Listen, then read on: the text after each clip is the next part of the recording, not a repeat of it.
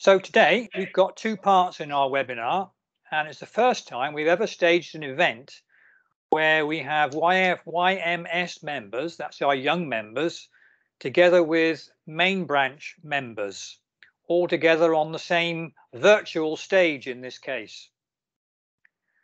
So just to remind you that after each presentation, we'll have some time for Q&A. So do put your questions in the chat box, and then Kogi and I will attempt to pass it to the speakers to get their answers to your questions. And at the end of the evening, then Kogi will, as our branch chair, will give a little wrap-up talk to us.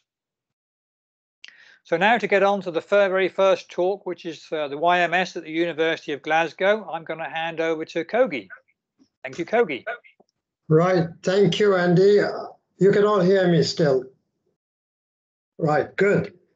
Right, SIT UOG was launched in 2018 under the watchful eye of Professor David Lee.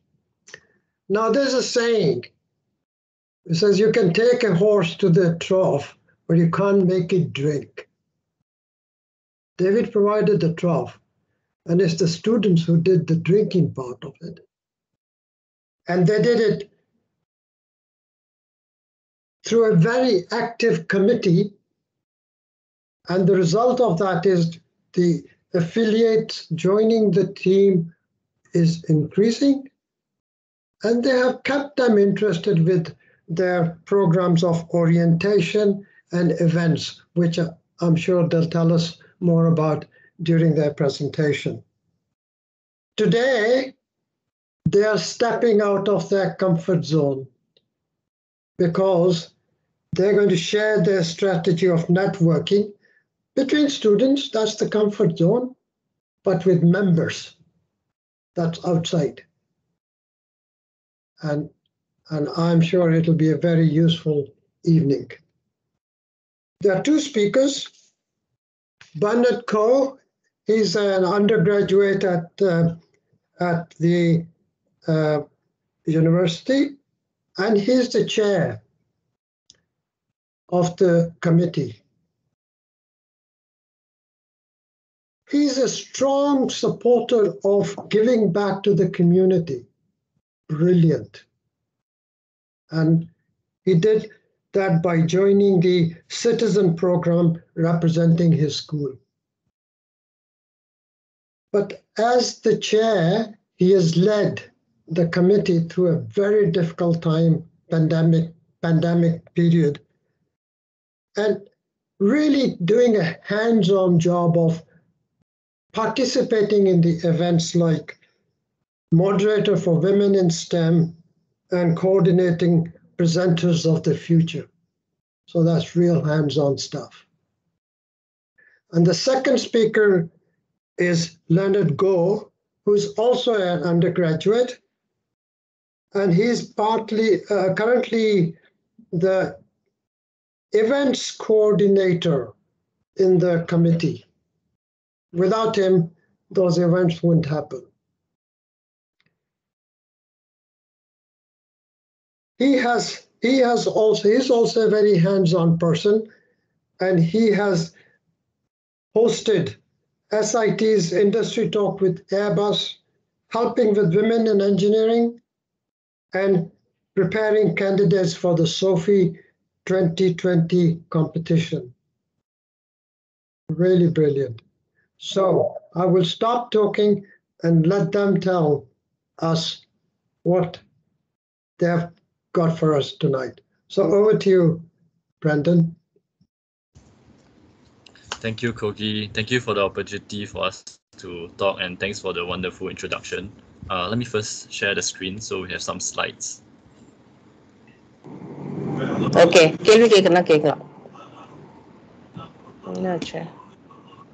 Meeting. Okay, so once again, good afternoon, ladies and gentlemen, and fellow IMechE members. We are from SIT U of G IMechE student chapter, and today we're going to be sharing on how our student chapter has been running during this pandemic situation. I'm Brandon Koh, Chair of the Student Chapter, and along with me today is our Head of Events, Leonard, who will be covering the event segment of the sharing. This will be the agenda for today's sharing. We will first give a brief introduction to our Student Chapter, followed by the management and engagement of the Student Chapter, and the challenges faced during the pandemic. Next will be a brief overview of our events and considerations made to accommodate the pandemic safety measures, and we will end off with a quick Q&A session. Now, let me start off with an introduction of our Student Chapter.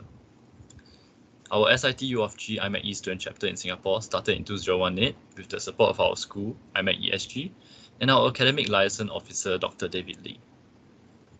Our team consists of 6 members along with Dr. David Lee, and we are committed towards IMechE's mission and vision of promoting engineering.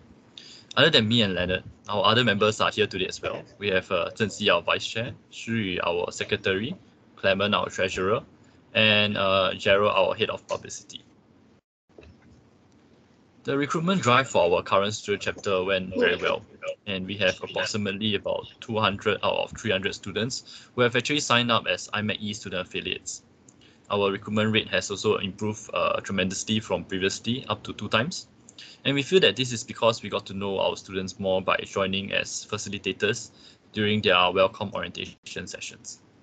Now I can hear. Management engagement itu kan Maybe I can get Kogi to help us to mute the other participants. Thanks. So now I'll give a brief overview of how the Student Chapter management is like. In order to ensure the Student Chapter operates smoothly and the committee members are well bonded, we try our best to follow these guidelines during our service term. Firstly, we make sure to have clear and concise roles and responsibilities for each Student Chapter member.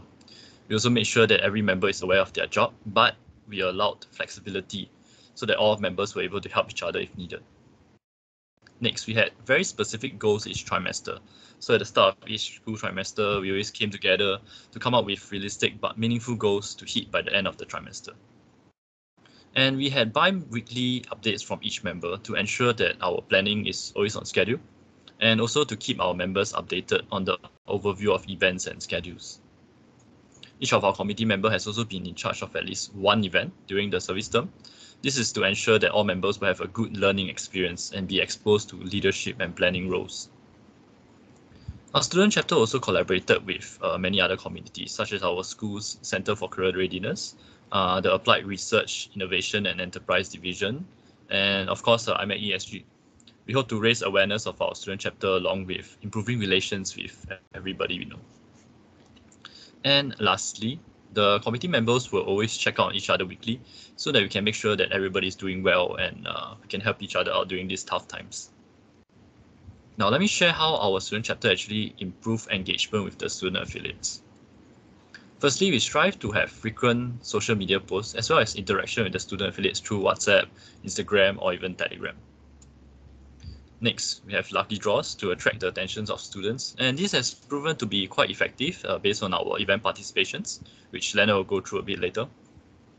And lastly, our Student Chapter takes feedback very seriously. We always try to have a post-event survey form for our participants and also the general student affiliate population to get inputs on what we can improve on and what we can add in further to better interact with them and also help improve their affiliate life in school. We had many challenges during the pandemic, but I'll only focus on the 3 main areas for this sharing: social challenges, workload challenges, and constant changes challenges. Firstly, for social challenges, we could not have any face-to-face interaction between our committee members, and we also could not interact face-to-face with our students. So this made it very difficult to have lasting impressions and also difficulty in explaining our ideas or problems. We overcame this by having more online meetings, as many as necessary. We also strive to have more empathy for each other and make sure to help each other out when we had any difficulties. And also, in order to interact more with the students, we approached our friendly school professors, and some of them are here today, who gladly gave us some time before or after their online lessons to talk to the students. Workload was also one of our main concerns during this pandemic period, as our school shifted the assessments to more project-based than exam-based, which significantly increased each of our committee members' workload. Furthermore, it was very hard to plan events during this period online, and we had to put in more effort and time to ensure events were planned well and we could finish it smoothly. So we adapted to the higher workload by emphasizing on time management. I had also allocated work based on the members' availability instead of their roles and strengths. And lastly, the generous support from our professors who gave extensions for assignments, and also Dr. Lee, who helped us with decisions and planning, really greatly helped the team to build a foundation to overcome this challenge. Our last challenge was the constant changes on national safety measures due to the pandemic, which caused our event plans to have been disrupted or even cancelled. So the team always had to plan ahead of time, and we tried our best to have backup plans and predict problems. We also adapted to changes as fast as possible instead of complaining and wondering why are these changes implemented. And lastly, we did not overthink issues, which helped to avoid unnecessary stress and wasting of time. Okay, now we will have our very hardworking head of events, Leonard, to share more on the event organization of our student chapter. All right, thanks, Brendan, and thank you, Mr. Kogi, for the amazing introduction. Good evening, everyone. I'm Leonard Goh, the events coordinator for the student chapter, and I would like to share with you some of the events we have actually hosted or participated in. So actually, throughout our service term, Brendan, can you go to the slides?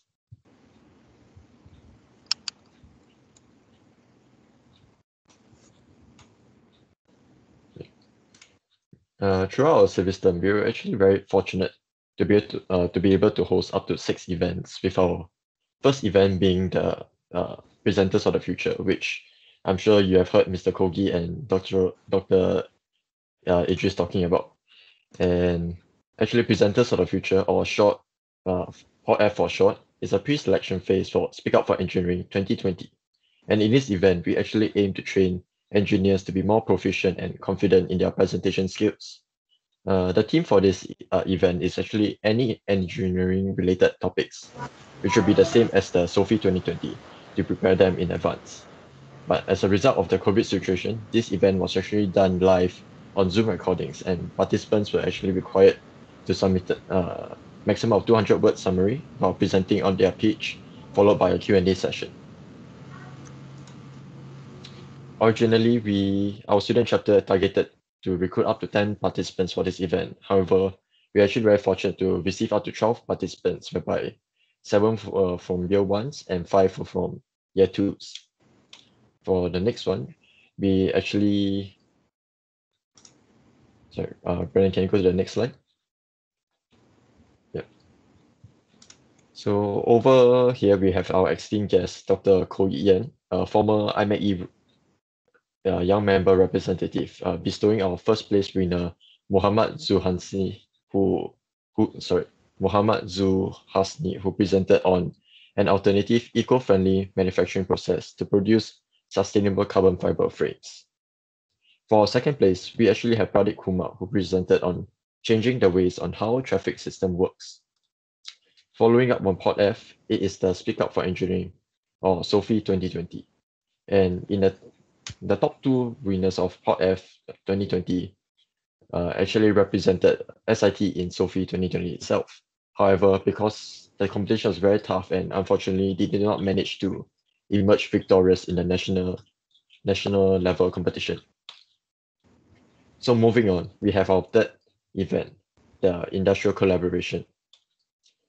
So for the next slide, we actually have collaboration with the representative from Airbus, SIT Center for Career Readiness, and SIT U of G IMechE student chapter itself.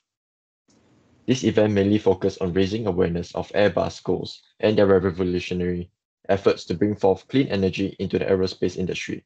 We also had a Q&A session between the SIT students and Airbus itself. So for the next event, we have the SIT Community Challenge. And in the SIT Community Challenge, our student chapter actually teamed up with Mr. Long Jimin from the Applied Research, Innovation and Enterprise Division. We were directly involved in the SIT Community Challenge, whereby we took up some projects of interest. A second task we had were to be mentors for the young makers. However, due to the unexpected COVID-19 restrictions, this mentorship was actually cancelled.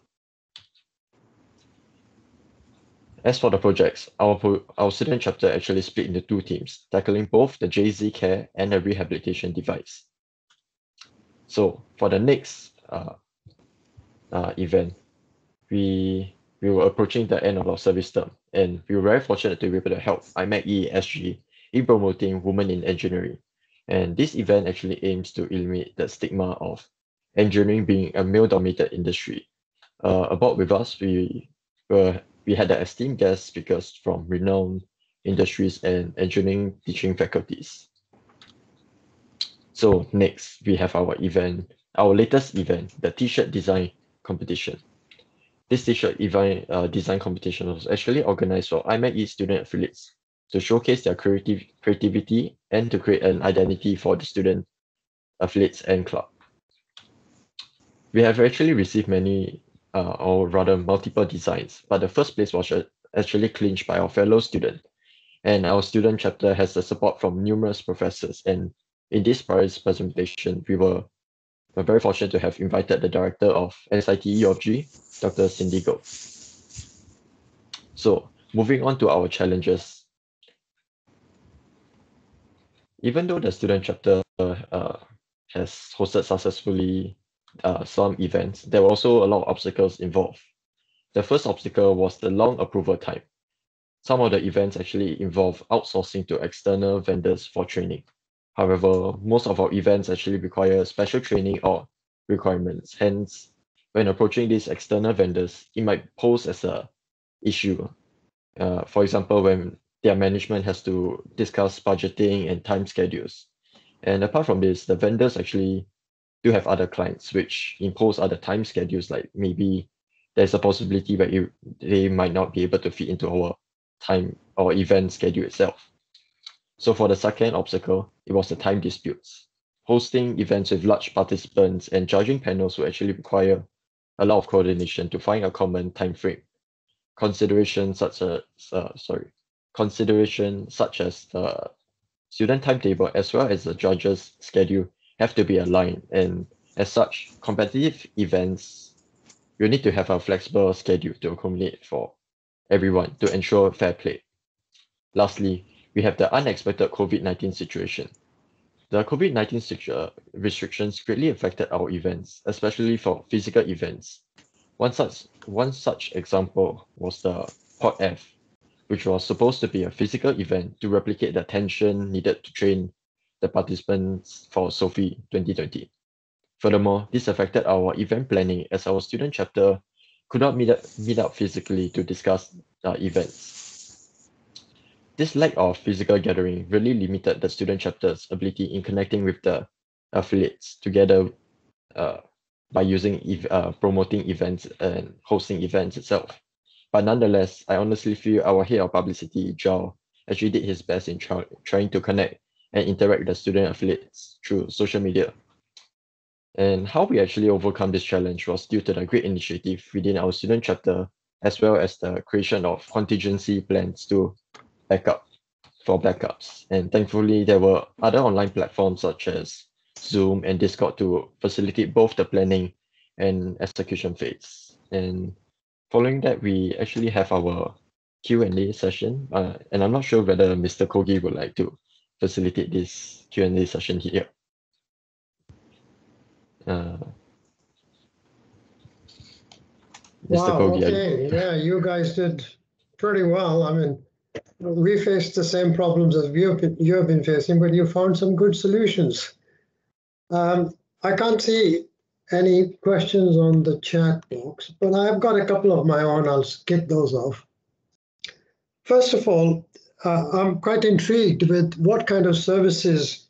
Could you give us an example of what kind of services you sought from vendors?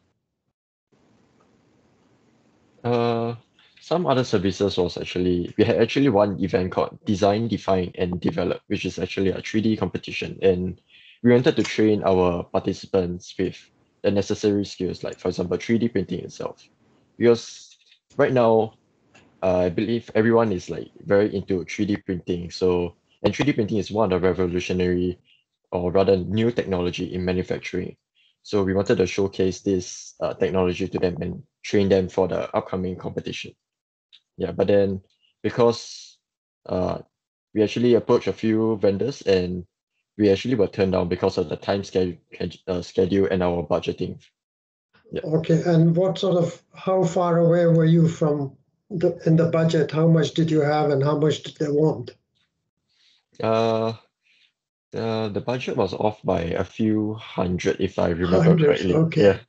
Yeah, but Right. fortunately, we actually found another solution, which was to go to our student. Actually, it was another association of SIT, which is Mr. Long Ching Ming from the Applied Research Development, and he actually agreed to teach. He had this Dover makerspace where he Okay. actually agreed to teach us for the 3D printing itself. Yeah. Right. Okay, there's a question here. It says, do you think students who graduate would have an interest in mentoring towards chartered engineer? Maybe I'll take this question. I Okay. definitely think so, since at the start, when we actually have our orientation for all the new students, really let them know about the benefits of chartership, about what more you can get next time when you graduate. And I think as engineers, all of them will be looking at this.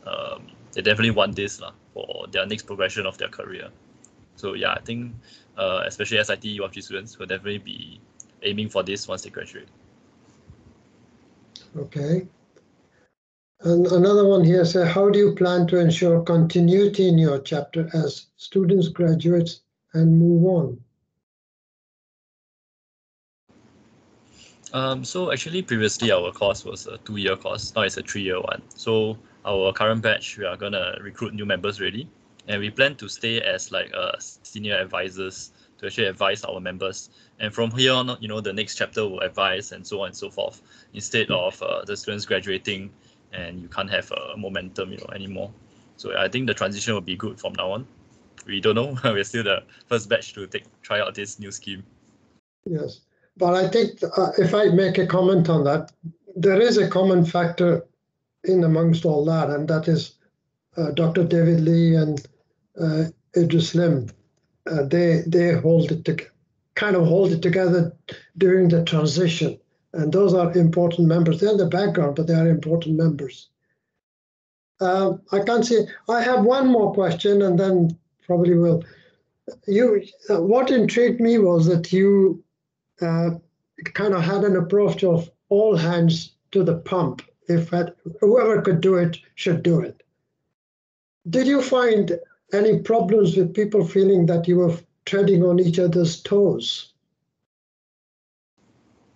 There were definitely some times where we had a bit of, hey, I did this, why are you doing this? Or, why do you do it this way instead of that way?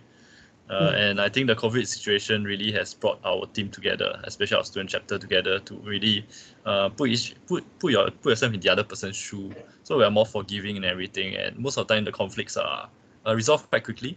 Or if not, one person always, just step down and say, oh, okay, it's fine. Yeah, so not much conflicts, not much stepping on other people's toes. Yeah. But I think you've done very well, in my opinion, because in those scenarios, what happens is some people just switch off, because if you're doing it, you carry on and do it. I don't want to do it anymore.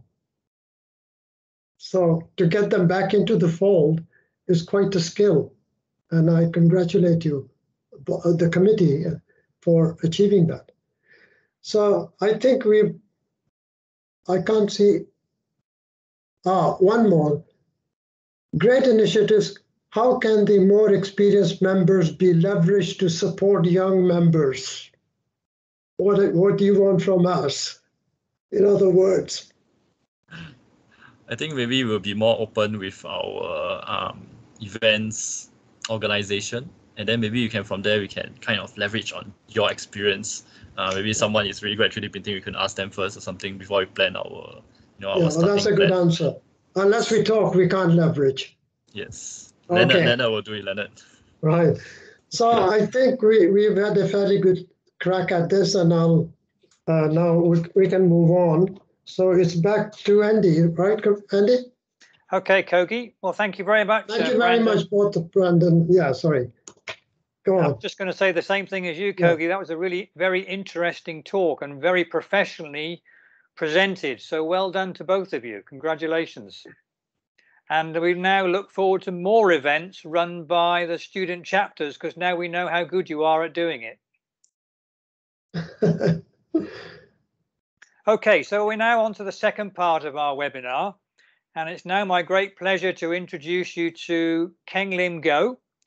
And he is an eminent specialist and enthusiast for reinforced plastics. We may not realize how much these are already used in many of the products, big and small, we see in the world and use in the world. So where are they in use? How were they developed? And what is their future? Kheng-Lim is a fellow of the IMechE, chartered engineer and chartered physicist, and his research interest lies in fiber reinforced composites with a focus on basic understanding of the physical properties and implications for sustainability. He holds a position of reader in mechanics of composite materials at Newcastle University in Singapore and is a famous author. He's written a book called Discontinuous Fiber Reinforced Composites, Fundamentals of Stress Transfer and Fracture Mechanics, which I'm given to understand, because I'm not an expert in this field, is the Bible of this subject in Singapore. So congratulations on that. So now I'd like to hand over to you, Kheng-Lim, and we look forward to your presentation. Would you like to share your screen?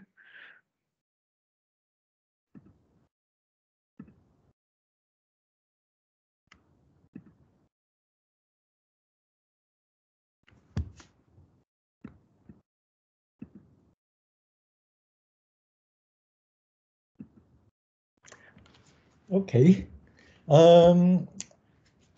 Thank you very much, Andrew, for a very generous introduction. I'm so happy to be able to attend and make this presentation tonight. And okay, so this is how it goes. This is the title of my talk on the past, present, and future of reinforced plastics. Not just ordinary plastic, but reinforced plastic. Okay, because this is an IMechE event, so I thought maybe I'd like to say something about my association with IMechE. You would have heard from Andrew that I have a chartered physicist. So actually, I graduated with a Bachelor of Science in Physics.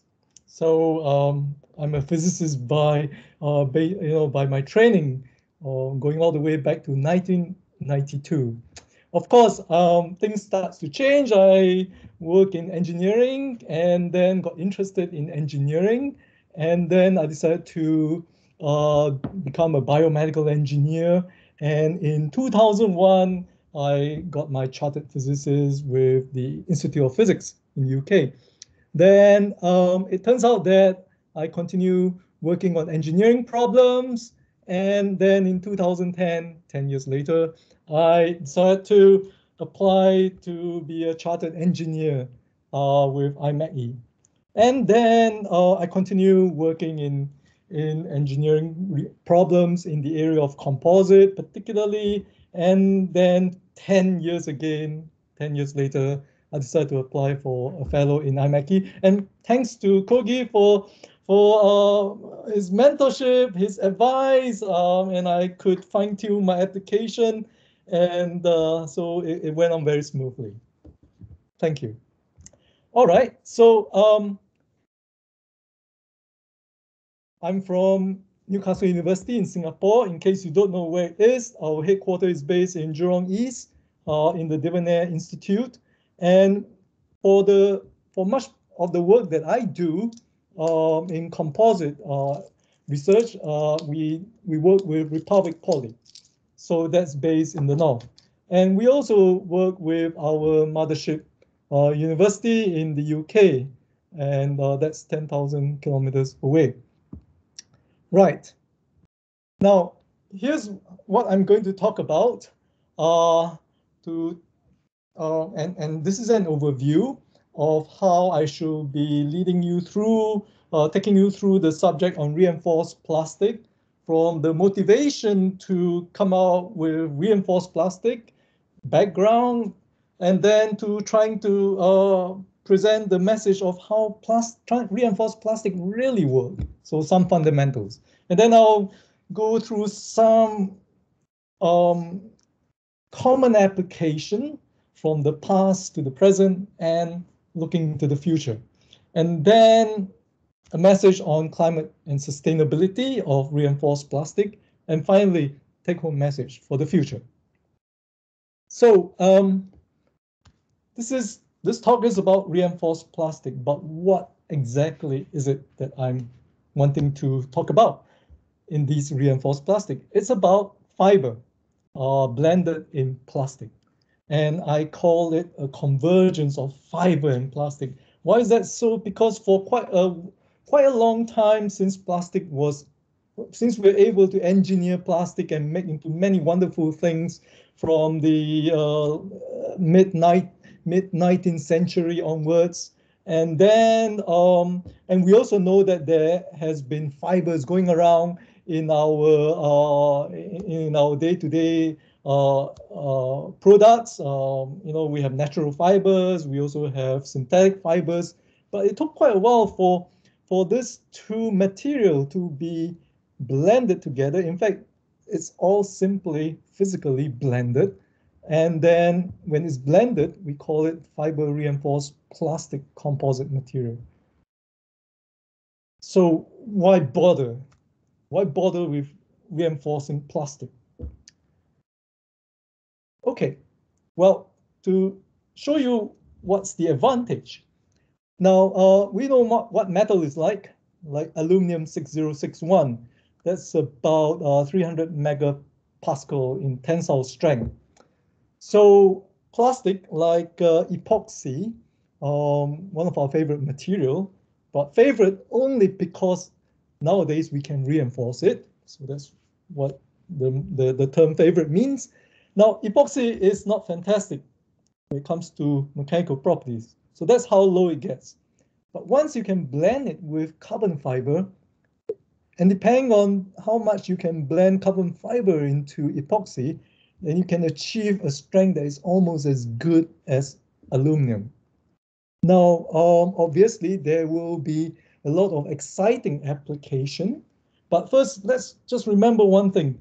You can blend it and it forms a material that is as good as aluminum. But more important is it's less dense than aluminum. It's less dense than metal. So if you look at volume for volume, you're getting a very lightweight and strong material, carbon fiber reinforced plastic, compared to aluminum. And that actually opens up more possibility or more applications that we will soon be talking about in the next few slides. So what exactly is reinforced plastic or reinforced by fiber? What I will be taking you through for most of the examples will be carbon fiber reinforced epoxy laminate. So that's how we schematically show what the material looks like. We can line up fibers in many different directions, and each one of these sheets has a particular direction. And if we can put these sheets of carbon fiber blended with epoxy sheets together, they form a laminate. And they're very strong, lightweight, also very stiff. So how do we know and understand how these material works? Let's just look at some fundamentals. Starting from a very, very crude estimate to tell us how these material really works is the graph of elastic modulus or stiffness versus the volume fraction of carbon fibers. So what this means is that if you, depending on the amount of carbon fiber you put in, the volume fraction versus of carbon fiber reinforced versus epoxy, depending on how much carbon fiber you can put in, then you will also lead to an increase in the stiffness of the overall composite.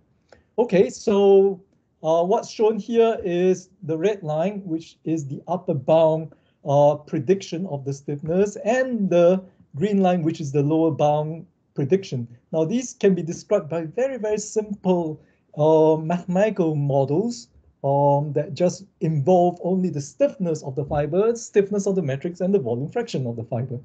So what this means is that if you increase volume fraction, the stiffness will lie somewhere in between the upper bound and lower bound. So very, very simple prediction. If you can do that, you can make materials to your desired stiffness. Okay, at a finer level of understanding is the stress transfer and fracture mechanism.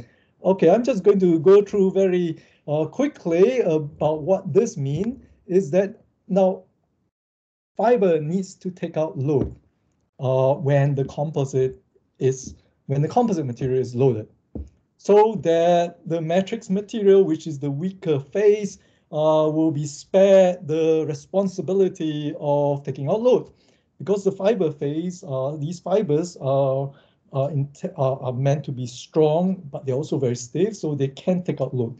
But how do they do that?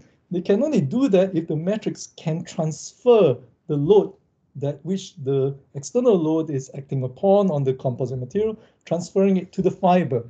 And this transfer of stress, which we call stress transfer, and then finally leading to fracture, depends on the mechanical property of the fiber, fiber surface, bonding, and so these are the three major factors. Now, let's just take a look at three mechanisms very briefly to help us understand how reinforced plastic reinforced with fiber works. Okay, so we start with the elastic stress transfer mechanism. Now, this is the mechanism that occurs at the initial stages of loading the composite material. So if you can load the composite material, so initially the matrix deform and stretches, and then the fiber takes also receive the load and also deforms. But how does it do that? It's because of the interface. Now, I'm representing the interface by spring to tell you how the matrix is bonded to the fiber. So the load is transferred to the fiber through these interfaces, through these springs. Of course, if you increase the load on the composite material, eventually the matrix may turn plastic. The interface may also be disrupted. But still, because as long as the fiber can take out the load from the matrix, it's still perfectly, the material is still able to function. Now, obviously, anything higher, eventually, when you increase the load, then you will see matrix crack, fiber pull out, fiber fracture. Okay, now what this means is, although it might look like this is a bad thing, all things do break, let's face it, but what it's doing is that for as long as a fiber can take out load effectively, these phenomenon will not just occur easily. And so that's why we end up with composite material that is really strong and, of course, also stiff. So that's how fiber reinforced plastic work. Let's have a quick run through about plastic from its past. Now, if you go all the way back to 1284, probably the first known plastic, not really plastic, it is made of protein materials from tortoise shell, and is being used to make musical instrument by Horner Company. So that goes all the way back. And then finally, when we finally learned how to engineer plastic, and this came about because of oil and crude oil, and then some of these get spin off to make new materials, which we now know is plastic. So we get our famous telephone in the old days from the bakelite material. And then plastic also starts to take off in World War II. It was used to make bombs. And then after the war, things got pleasant. So you get music like these records here. And then people got clever. You can actually use it to make use it for making watches, because plastic can be very flexible and then contain the electronics in these watches. And then even better if we can put it as an implant into the body so that it can help our patient to live a better life. So, and then eventually scaling it out to cars. So that's in 1994. Now, two message here is that scaling out is key to wider applicability. As you can see, you can scale it up to bigger scale, you can actually use it to make for more varied application. And secondly is plastic didn't just come in. It's because it's an alternative material to others. Now, there could be a situation where metal is hard to come by and you cannot find metal easily, or it's expensive, subject to fluctuation in prices, or it can also be, we don't want to place too much demand on other materials like wood, so we replace wood with plastic. So this comes with all good intentions. Let's talk about fibers. So our idea of fibers and what we know best, starting from natural fibers that is used to make ropes like this. And because of their strength and flexibility, this gives us confidence and inspiration to try and make fibers, to engineer fibers. And so that's how carbon fiber came about. And it's strong, but it's also very stiff. So obviously, there must be good application coming out from this. It's very, very strong. In fact, of course, it's stronger than natural fiber. So let's talk about how fibers can be turned into products. So in the old days, we get something like this to spin off a fiber, a rope, for instance, or into clothes. Nowadays, we can do it at very, very large industry scale, as shown here in this picture. Now, this is not just making ordinary ropes or what. This is making carbon fiber reinforced epoxy laminate. And through this process, you can make carbon fiber reinforced plastic in sheets form. And then from there on, it can go on to make laminates. So that's how scalability comes about, and then in a very powerful way, we see how it can be used for many other applications. So how do we make sheets of carbon fiber reinforced plastic? In the old days, you probably have to do this. You have a sheet of fiber, and then you spread the epoxy over it, and hope that you can infuse into the fiber, and then you leave it to cure, and you get a sheet of fiber. And you can have many of these sheets of fiber reinforced with plastic. You stick them together, you get a laminate. Now, nowadays, things are done in a very automated way, and then you can get high quality sheets of fiber, and we call this pre-preg. So it's impregnated with epoxy laminates. Now, more than that is that with this sort of way of making pre-preg, we can actually look into how they can be used to make big structures. And if we can automate that process, as shown here in this picture, or we call it the automated fiber layout machine. It's actually everything automated. It can be used to make the fuselage of an aircraft. So that is fantastic because, from simple plastic fuse blended with fiber, you're actually making big structures that are really useful. So obviously, demand goes up because people the take-up for carbon fiber for its various application leads to high demand over the years.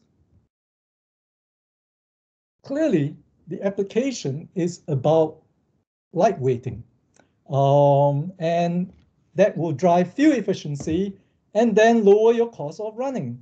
So we look at planes. If you can make it lighter, it runs on less fuel, so therefore the airline can generate higher profit. And same goes for the ordinary consumer of cars as well. And so we are seeing direct in these two directions, the uptake of carbon fiber reinforced plastic.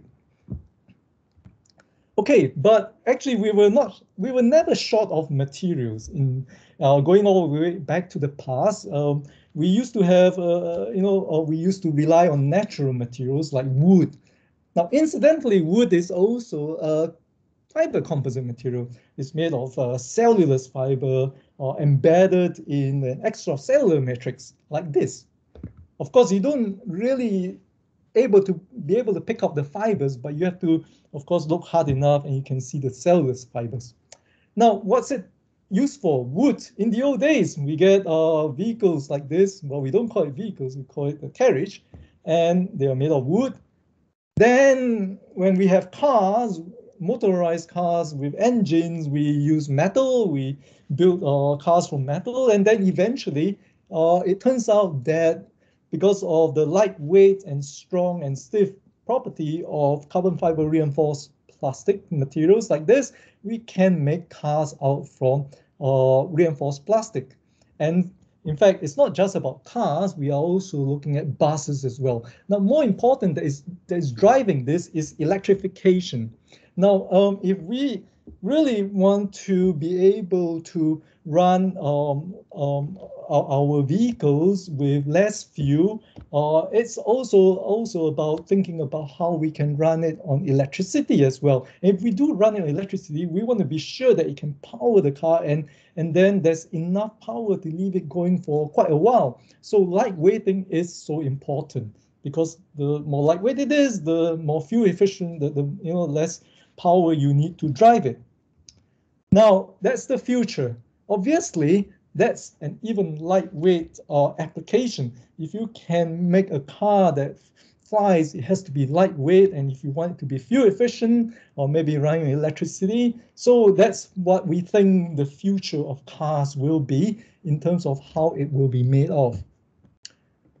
Now, this is an application that isn't quite likely for reinforced plastic, but let's start with the past. So in the past, most buildings are made of wood, right? And we know that. And then we have concrete, and then we start to use metals here and there, depending on availability of materials. And then finally, we found that more and more application of reinforced plastic comes into buildings.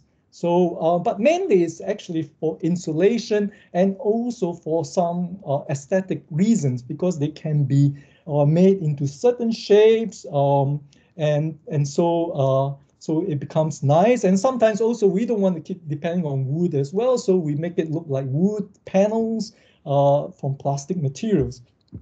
But more important is that in the future, and this is just in case if we for some reason we have to stay high above ground, then our living quarters, our residence, our houses might have to be maybe floating in the air. So who knows, reinforced plastic might just be the thing that will be used to make our house fully, 100%.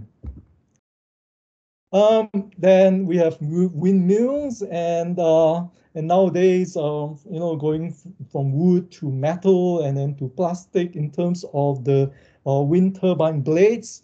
So in the future, if we can even make it lighter, if we can make it flying or floating in the air, so we can capture the wind at different level, at different altitude, at different direction more easily, that might be just more efficient as well. And and of course, we have ships in the past, sailing on wind, made of wood, and then followed by steel, ship made from steel. And now, increasingly, we are seeing reinforced plastic in ships like this. And in the future, we are talking about containers that will also be made out of reinforced plastic. And maybe we might even go back to how we all started, because if we can make ships light and so they can be moved by powers of wind, of course you have to do it quite differently from the past, then it will just be, wind power will just be sufficient, probably even to drive big ships like this shown here. Finally, we have aircraft, and we know if you go all the way back to the first aircraft that was flown in 1903, the material was very lightweight, mainly wood, and then also in World War II, we get aircrafts that are made of wood. And increasingly after that, we turn to aluminum because it's lightweight. Sorry, because it's metal and it's strong, but also lighter than most other metals. Then increasingly, until quite recently, we see that our commercial planes are also made of reinforced plastic, like 787. Now, there's a lot of excitement going around planes like this. If you compare size, for instance, the 747 is probably just as long as 787 here, but the only difference is that 787 fuselage is made of reinforced plastic. So that just means that it's bigger, so it can be made to that size and still lighter, and compared to 747, which is for very few hungry. But more than that is 787 can be driven by 2 engines, while 747 is 4 engines. But of course, there's a lot more going on into all this. The engines would have been more sophisticated by now, so therefore you need 2 engines. But certainly, driving all this is reinforced plastic. Recently, Apple filed a patent for transparent fiber composite material. They claim that they might use it for wearable computers. How that would look like, I have no idea. But one thing I know for commercial planes is that maybe the cabin can look like that in the future because it's transparent. You might just get a better view of the surrounding when you're flying like that. Things don't stop. The fuselage made of reinforced plastic is just one part of the stages of transforming the plane into reinforced plastic.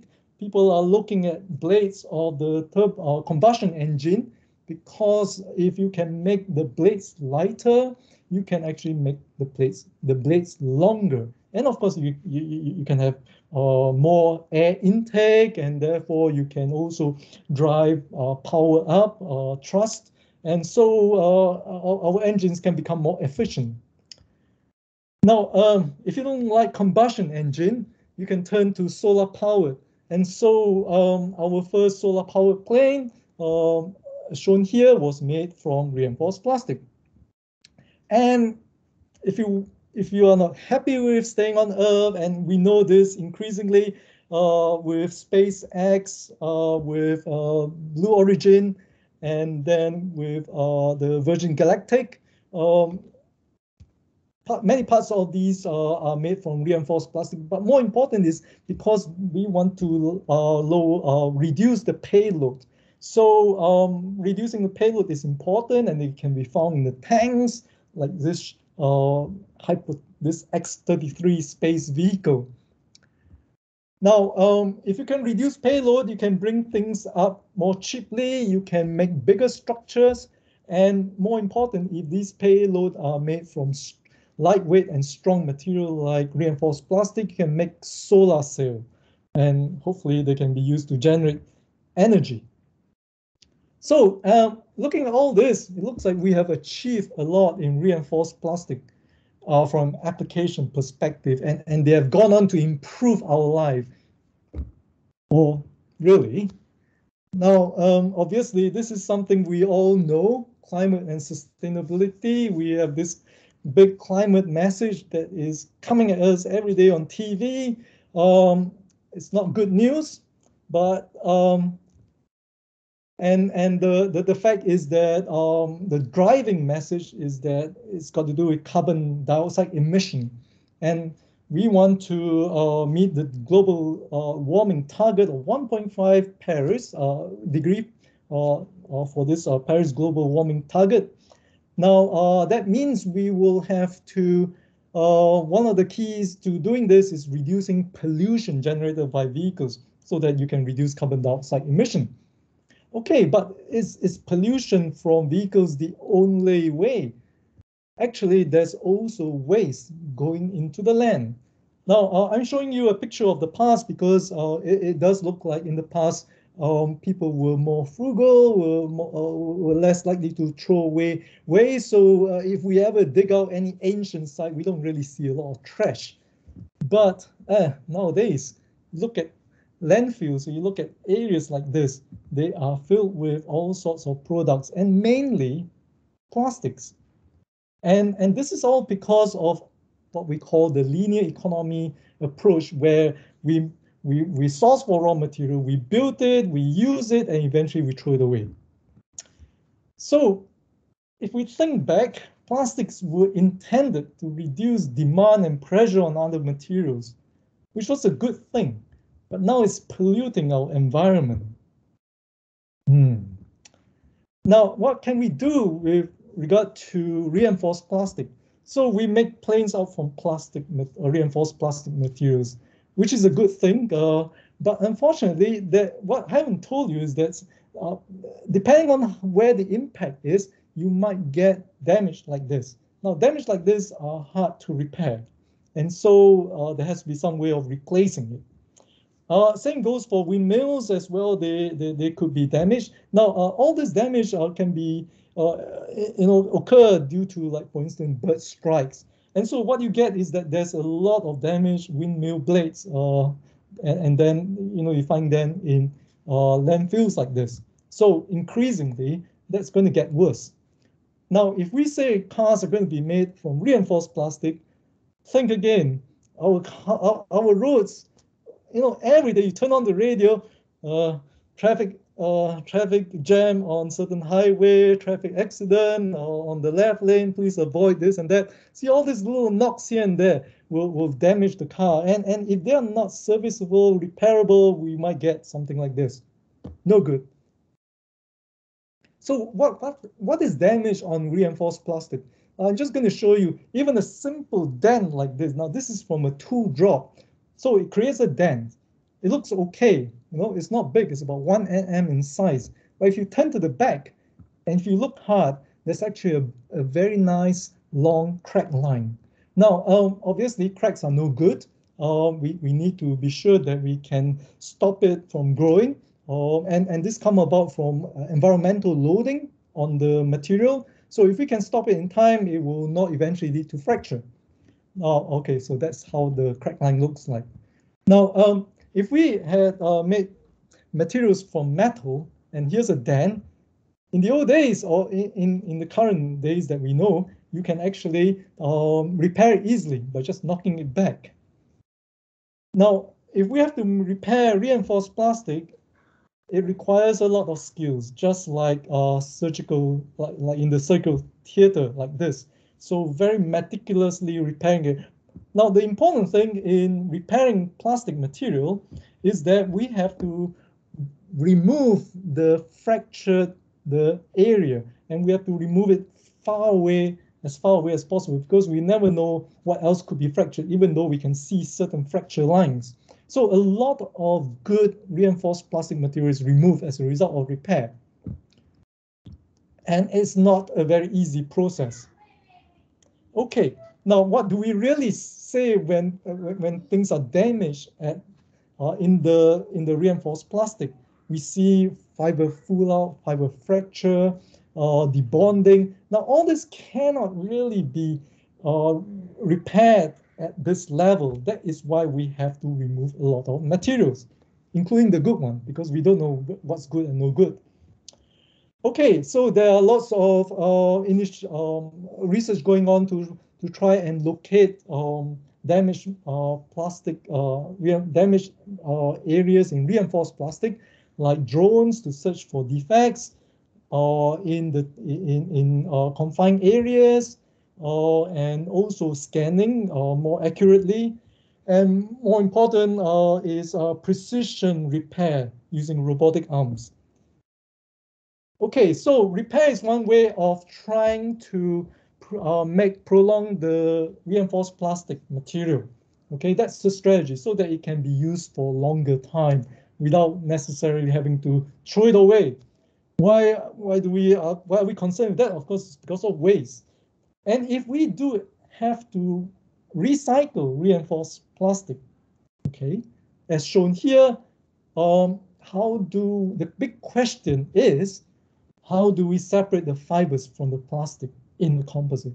And I ask this because in any recycling process, we want to come out and at the end of it, we want to achieve raw material that which we can use it with confidence. So for instance, if it's just plastic alone, we can shred it, turn into pellets, and most times we know it's plastic. We can melt it, hopefully, and then we can we can harden it, and we know it's plastic.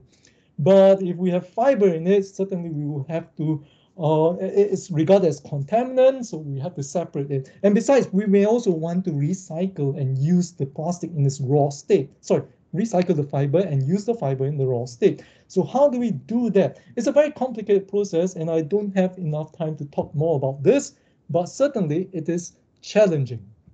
So, and there's also a scheme to try and turn from what we have currently as a linear economy approach into a circular economy approach for recycling of reinforced plastic by closing the loop from end of life, closing it back to raw material. So there's a lot of work going on, and certainly you can look more into this on your own.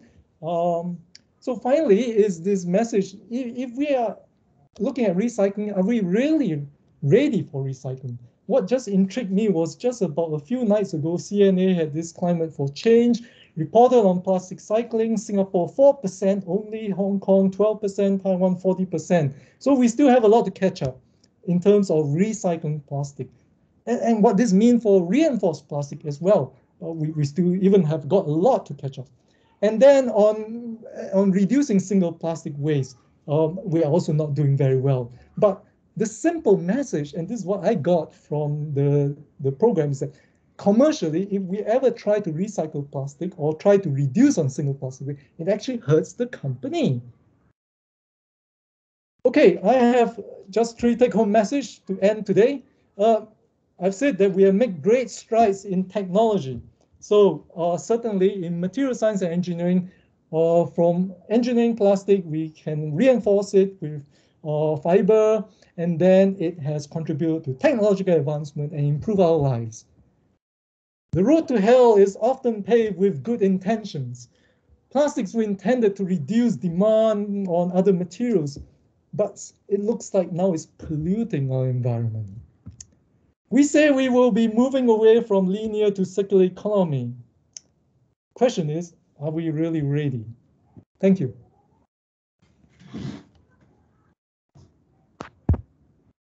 Thank you very much, Kheng-Lim. That was a very interesting talk, and where you covered quite a wide range of topics related to your pet subject.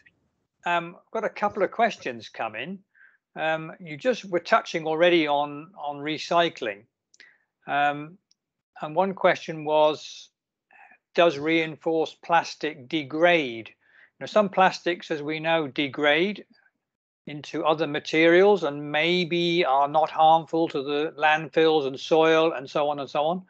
What about the reinforced plastic? Okay, if I understand correctly, the question is, does reinforced plastic degrade after when you put it into service? Is that right? Right. Yes, it does. That's also another factor. What I know is that when it's in the environment, several things can occur.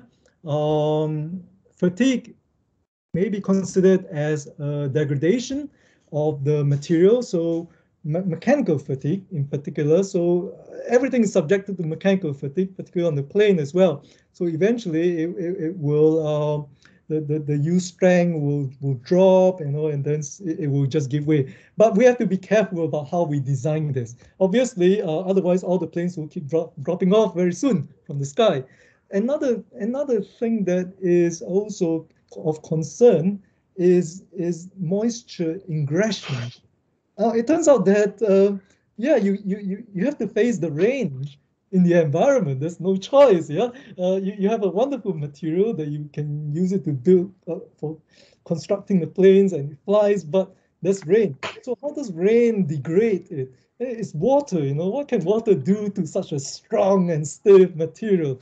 It turns out that actually water can sit into areas, you know, microscopic areas, and then after it causes moisture expansion. And these little moisture expansion, they can, you know, if there's a lot of it, it might just create havoc to the mechanical property of the material. So it does degrade in the sense. There are also other things to talk about in terms of degradation, but certainly these two are key to our problems of using reinforced plastic.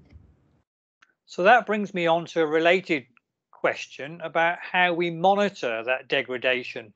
Now, I just go back to a very, very long time ago, especially for the students listening. When I was at university, my professor had been involved with the design of the British V-bomber wing, the Vulcan wing. And they were very concerned about fatigue, which you just mentioned. And they had calculated it and they thought they knew how it would fail, but they weren't sure. So what they did was they set up a Vulcan wing in a laboratory and flapped it up and down.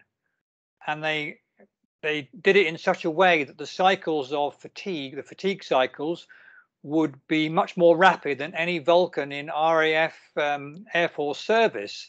And so once that failed, they would know when to bring the Vulcans out of service, which they duly did. Now that was with aluminium, and aluminium was a well understood material. What about reinforced plastics? What about these aircraft I'm flying across continents on? Are the wings going to fall off halfway? Yeah, it's a very good question. But to assure you, 787, since it came into the scene only a few years ago, it took a long time for it really to be approved by the aviation agency. Why? Because we have to run through these fatigue tests. Fatigue tests can't be done in 1 hour or so. It's not genuine. So there's a lot of consideration going on. And so like one of these fatigue tests might have to be done over days, months, and so forth, having to repeat it and then redesign it if it's no good. And then of course even flying it in the air as well. Yeah, that's how it goes. Clearly, the fatigue testing is now very sophisticated. I'm of course quite assured that to a large extent we actually have brought the so-called safety factor, increasing it much higher than before. Yes, and plus our different way of calculating safety factors as well. So taking account into different things, redundancy and here and there that will eventually still make the plane, supporting the plane along the way as it flies, for instance. And would I be right in saying that crack growth is a little bit different in a composite material than in a material like steel or like aluminium, because you've got these fibers that might stop the cracks growing? How does that work?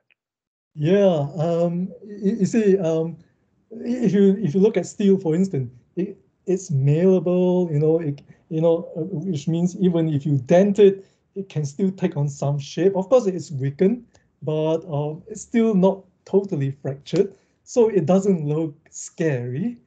But composite material actually is quite brittle, or even mainly because they are stiff.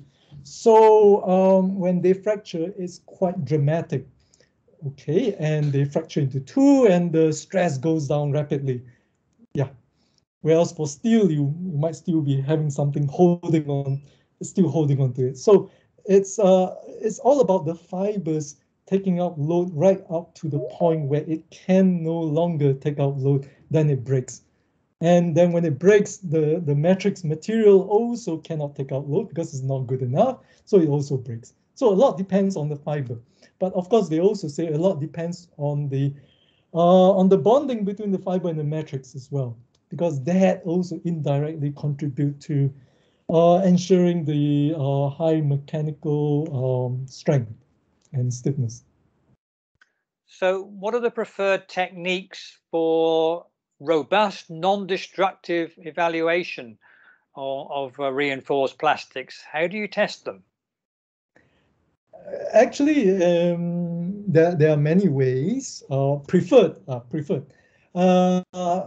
Ultrasound CT scan appears to be the one of the preferred ways, mainly because you can do it very quickly, and that's one way. But of course, that also means that you have to put it in contact, and it can tell you results.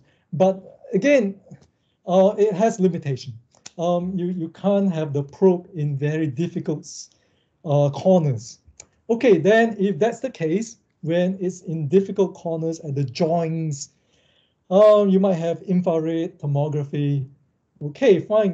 Then of course, if you perform the infrared tomography appropriately, then it might just show up the damage, the defect areas. Okay, so that's two major areas. And are those robust? I mean, do you have a high confidence factor? Well, to a large extent, yes. Of course, you should also be able to try and see it with your eyes. Right, but if it's deep inside the material, I mean, that was always the problem with steel and so on. But you could use X-rays, and there are other techniques, magnetic crack identification techniques, and so on, that you could use to find the cracks. But in a composite material, it must be much more difficult, I guess. Actually, yes, indeed, and you realize that by now when I just talk only about ultrasound and infrared, it's because we can stare from one side of the surface. We have no way of knowing what's on the other side. And for that purpose, if you use X-ray, you will need to have something on the other side to capture the X-ray. Yeah, that's no good. Of course, we can go back to the old-fashioned knocking. If you can find a sound that is different on one spot from the rest, I'm sure that might say something. That's something that I learned when I was at university, or at least as an apprentice. Well, another question. Yes. Another question here has come in, interesting one. What tools are available to simulate the bonding of the fiber and the matrix? For example, if there's a new epoxy, I mean, how do you determine whether it's a suitable material and the bonding is good? How do you evaluate its capability? If you're talking about simulation, so if I understand correctly, the question then is about computer simulation. Yeah. Well, perhaps computer simulation is one area, but then proving it when you actually try it out in the lab. Yeah, I love the experimental part, because that's like kicking the tire. You can't do that with computer simulation. What are you trying to kick? So what we do in bonding is the typical lab shear test, for instance, and also the bending test. No, I can't. Where you actually try and do the delamination approach. So the lab shear test is one of the ways where you bond two materials together and you try and pull them apart. But that's only good in one direction, as you will know, because you're pulling in this direction. But what about the outer plane problem? So you will need to do it by bending. Okay, simulation, computer simulation. It's tricky. It's we have finite element software nowadays that can do almost a lot of things. In fact, it's still quite good to think of them as useful tools. ANSYS and Abacus, not trying to sell them, but certainly they are useful tools. But they should be used with care, because they, well, when we talk about bonding, we're just making as simple as sharing of the nodes between two materials. Well, that's perfect bonding, but nothing is perfect. Okay, then there's also adhesive zone cracking simulation. I don't quite understand those new mathematical models that built into the computer simulation. But there's a lot of excitement going around how it's working well for many people, giving them good understanding. Finally, if you're looking down from a macroscopic, where finite element is usually considered the macroscopic scale approach. If you look at the microscopic scale approach, or even the atomic scale approach, we have molecular mechanics, or molecular simulation, where we look at molecules bonded to another molecules in that sense to try and simulate the bonds. Not very excited in all these, I must say, but that's what a lot of people are doing. But I like the practical approach. Yeah. So I've just got sort of two more questions on the sort of sustainability side, just to sort of finish off, unless Kogi's got any more questions. From an energy point of view, I mean, we know that to produce aluminium takes a lot of energy, and but aluminium can be recycled fairly easily, as you mentioned in your talk, and steel the same. So it can theoretically be used again and again and again, although it takes further energy to reuse it. What about reinforced plastics? How much energy by comparison is used to produce reinforced plastics? And thinking about reusing them again and again, do we need to look at the life cycle energy cost? Yeah. How does it compare with metals? Yeah. I must admit, I don't have the figures for these energy costing. Yeah, it's it certainly will look like metal is a lot more energy efficient. But the way things are going with planes making them out of reinforced plastic obviously has a very good reason. Otherwise, it would not have taken off in that way. It looks like reinforced plastic actually, when you consider it in total, for the whole total structure, is actually a lot lighter. People are the aircraft industry are driven to profit making. So if you can slash off your diesel, your fuel consumption, that's very good, and it gets passed down to the passenger. But there's also the attraction of planes that which they can lease from, and they do not have to worry about if the planes are not doing too well, broken or what, that's when the lease almost comes to the end. They could just release it. So they are not, nobody's bound in that sense, and the bucket just gets thrown. It just gets kicked further and further until somebody do something to it. So the airlines, maybe they're not too worried about these energy cost effectiveness comes to aluminum and reinforced plastic. But in fact, there's a lot going into it. You can add more luggage, and you clearly see that the passenger have a good experience. The windows are bigger. You can see more of the outside. There's lots of good stuff coming out from reinforced plastic in terms of that period of use. But what happened after that? Oh, that's a big question. Tough. I don't have the answer. Our final question is asking about do they turn into microplastics? And I know that's a big concern in many people, in many ocean marine biologists are very concerned about the amount of microplastic that ends up in the sea and the oceans. Do you think what's your view on fiber reinforced plastics? Do they add to that, do you think? Yeah, if we indiscriminately dispose them, in particular, because that's the key pollution mechanism to get out into the land, into the sea. Yeah, there is a need to control disposal at the end of life, and all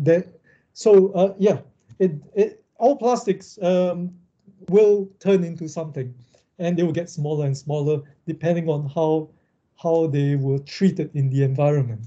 the process of going from a plastic material into a microplastic isn't quite clearly understood, mainly because the environment around it is not also clearly understood, although we can simulate in the lab, for instance, but it's not quite the same when we put it out into the sea. So yes, it does turn into microplastic if you indiscriminately dispose them, obviously, because you don't know where they end up. They go somewhere, you forget about it. It does something. So, message to our students is there's a huge opportunity for you to find out ways of recycling reinforced plastics. There's a huge opportunity for you.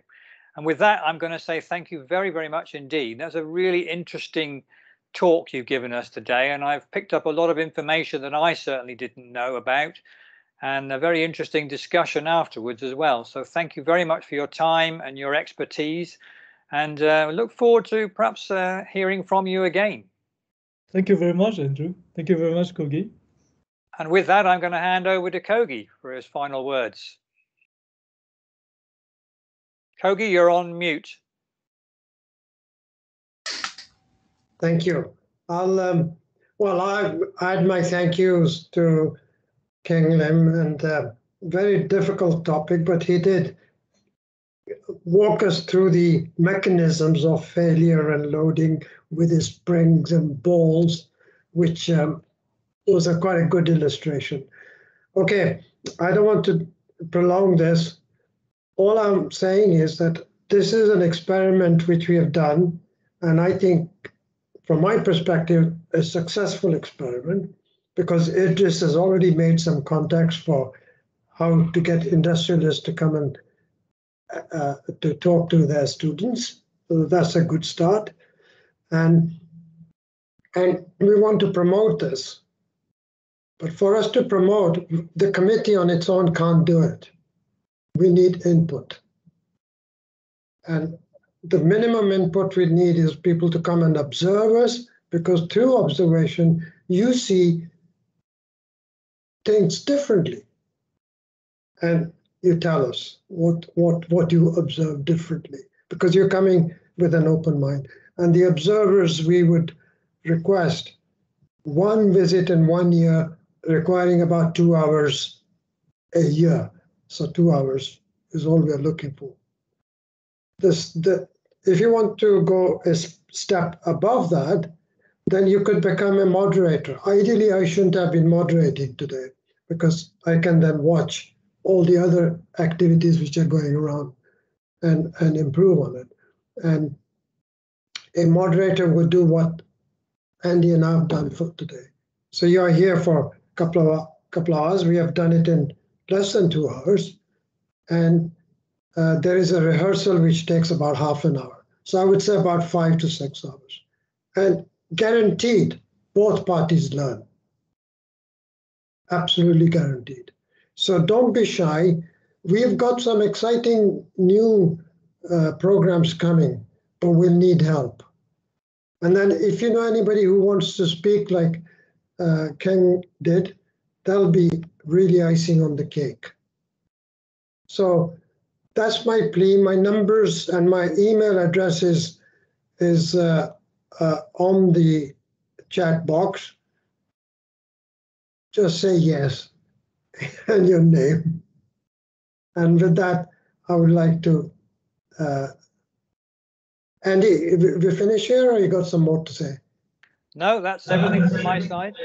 Okay, well, I would then, in that case, thank you all the members who have taken the time out to join us, because that's what this is all about, our members. And we would like them to feel that today they got a feeling of belonging to the club a little bit more than they had before they joined us. And I would, with that, I'll bid good night to everyone and happy days to come. Free of COVID, I hope. Thank you very much, everyone. Good night from me, and it's good night from Kogi. Yeah, good night. Thanks very much. Night. Bye, John. Bye. Good night. Okay, thank you. Oh, she's got a question, Idris. Yes, go on then. Oh, you're muted. He can't hear you. Yeah, I was just waving goodbye. I'm actually typing a response to John. Ah, okay. Right. Okay, you can wave goodbye as well. Yeah. But thank you very much, Kogi. Thanks, Andy. I think, of course, I really enjoyed the sharing very much. I think both by our young members and also by Kheng-Lim. Yeah, learn a lot today. Okay, that's good. Have a good night, everyone. Okay. Right. Good night. Thanks.